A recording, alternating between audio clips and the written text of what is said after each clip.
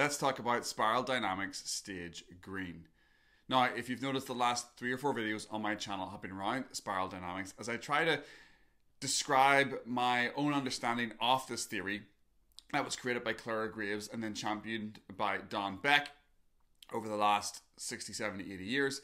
And in particular, I've wanted to discuss stage blue, orange, and green, as they are the 3 stages that I feel like I have the most personal life experience in as I've grown up throughout my life. In this video, we're going to talk about Spiral Dynamics Stage Green, and really this is the current phase that I feel like, or the current stage that I really feel like I am in.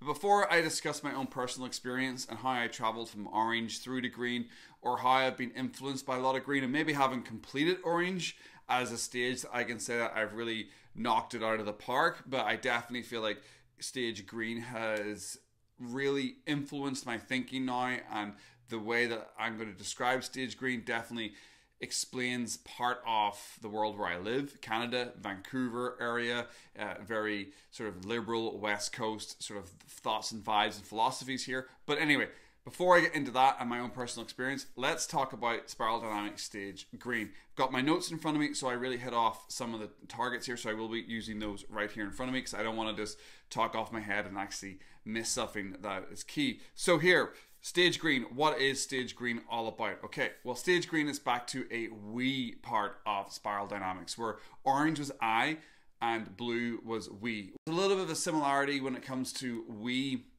with blue, but this we, rather than being sacrificing yourself for the organization, you're sacrificing yourself for the communities of the world. It's a larger scope. It's like a sociocentric and equality. So it's, you care about the community, you care about we in larger terms, rather than just the small we of I only care about Catholics, or I only care about Protestants, or I only care about Muslims, or I only care about this corporation I work for, or I only care about this country. Green starts taking a bit more of a world view, a community view, a bit more of like we're all in this together. When it comes to the individual within green, you're in life to find meaning through your life, or meaning through your work. You're also in life as part of personal growth to be in harmony with yourself and in nature, where orange personal development, the older stage, is more about pulling yourself up by the bootstraps, personal success. And orange people will see the world as a marketplace, where green people will see the world as a community. So that's the difference that you'll see between orange and green, and that's the difference that I'm going to talk about a little bit through my own journey. I have always said I'm not against capitalism, but I think capitalism in the hands of nefarious people who are in stage orange is a bad thing. So that's why capitalism needs to be underwritten by very strong socialist welfare sort of programs. So you'd almost say that capitalism is great, but it needs to have checks and balances. And I think that's the fine margin, or the fine nuance that countries like Canada, parts of Scandinavia are really trying to work upon. Yes, have a free market, go make your money, but also we need to care about these people, this society. We need to be diverse.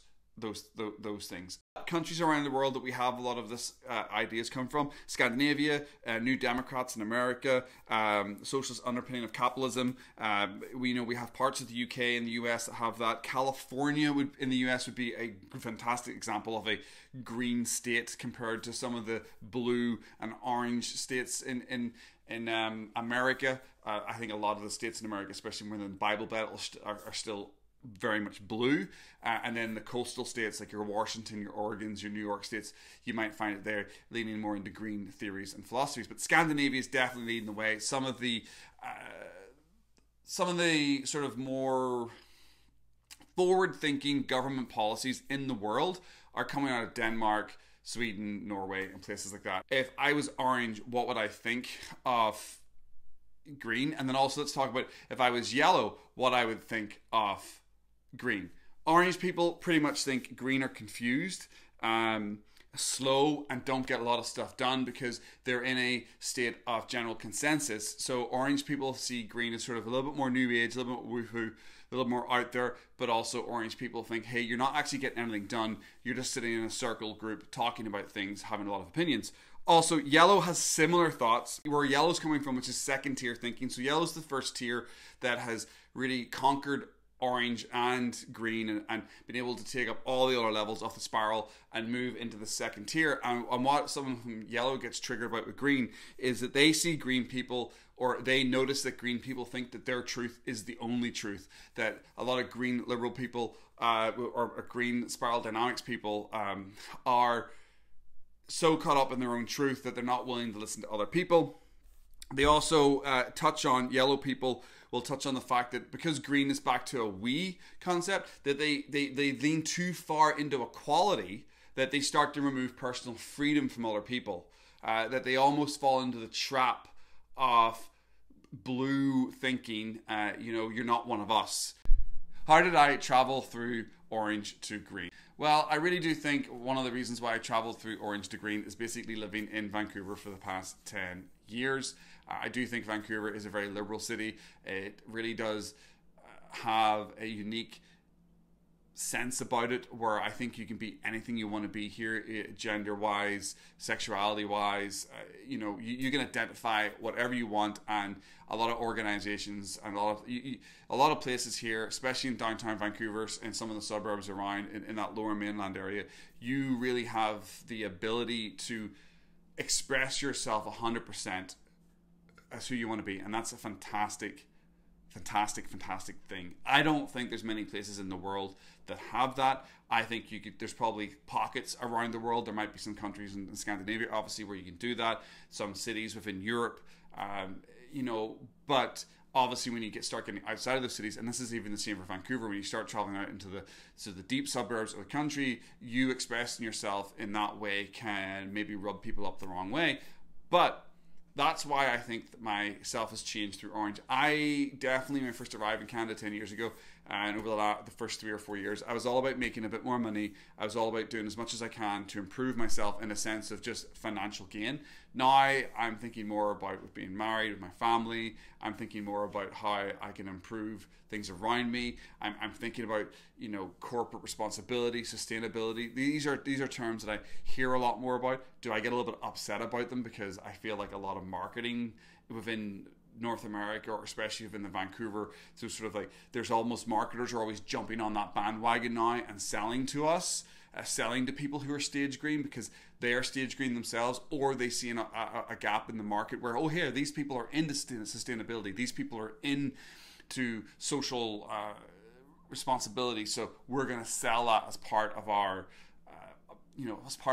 our organization's brand. And I don't know how much truth there is in it, because you've really got to go deep sometimes with some of these organizations to make sure that when they're writing small batch or organic on the side of their products, gluten-free on the side of water, which I've actually seen a company have gluten-free on a water bottle. If you don't get that joke, quickly Google it. And it's important that we're aware of these things. But being within a society that allows people to be who they want has definitely changed me. I have definitely changed as a person, where money no longer satisfies me, in the sense that it's probably in my top 5 things, because I know it's part of the game. It's part of the reality that we live in. It's part of the building blocks of wanting to navigate through the system, solve the maze, get out the other side, and have that personal freedom that I'd love in my life. So I'm not going to throw away any sort of focus on money. And also, that's one thing that I do find that I've come up against in Vancouver, is there is a sort of general, type of person that maybe was born here, grew up here, has only ever really been in green, maybe went through blue or other stages in high school, as you're evolving as a person, but you just go through them because that's your mental capabilities, you're growing older. But really, since their late teenage or early 20s, they've always been within this green sort of society. And I do feel like I've come across people that are very opinionated, but yet don't do a lot about it. Where there's a lot of this going on, but not a lot of actual, people taking that Gandhi quote, "Be the change you want to see in the world," into their own action and actually doing something about it. Like, obviously there is, and obviously that's where a lot of these organizations that are selling to us, when I refer back to the marketing, are coming from, where people taking action. But I've noticed people around about the same age group as me, very opinionated, very liberal, very, very, very, very smart people, but they've never had to go through orange, so they're still kind of like, where they were when I met them 10 years ago or 5 years ago, still in the same kind of wage category, still kind of doing the same kind of jobs, still kind of doing the same kind of thing. And I don't know whether that's about everybody in life, or maybe I'm just making a generalization from my own experience. However, I think that people who've never had to like really work for it when it comes to like money or wealth, when they've never actually had their backs against the wall, in a sense, or had to like evolve, I think that that is a hindrance. And I think that possibly could be where we're heading now, with a lot of people being born into these liberal cities, a lot of people being born and brought up by liberal parents, that they don't really understand that work ethic that maybe comes out of blue and orange. Because blue work ethic, stage blue, would have been you're sacrificing yourself for your corporation or your country, and then orange would have been like your personal development, you're going after it yourself, you're making that money, you're doing that success, you're creating your business, you're having your YouTube channel, you're doing what you have to do to be successful. Where green is kind of more of like, well, it's a consensus, it's a community, there's whatever it is, it's just this constant kind of like anti other people chatter with a lot of opinions from a lot of liberals. And I can see why a lot of orange and a lot of blue and a lot of yellow stage people just want to just get off this and actually do something with your life. Do the things that you say you're going to do. Live that life.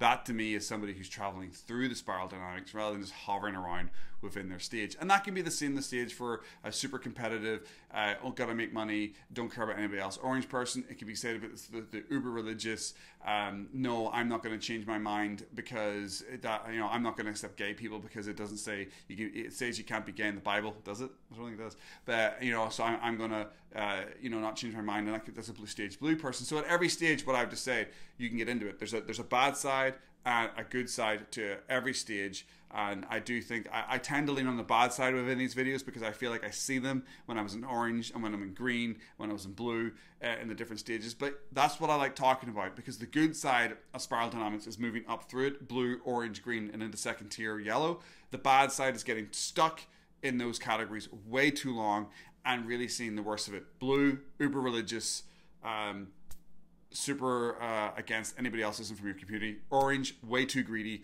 way too focused on making money. And then green would be way over to the consensus side of things. Everything needs to be more quality, and you sacrifice personal freedom over quality. So it's a dangerous line there.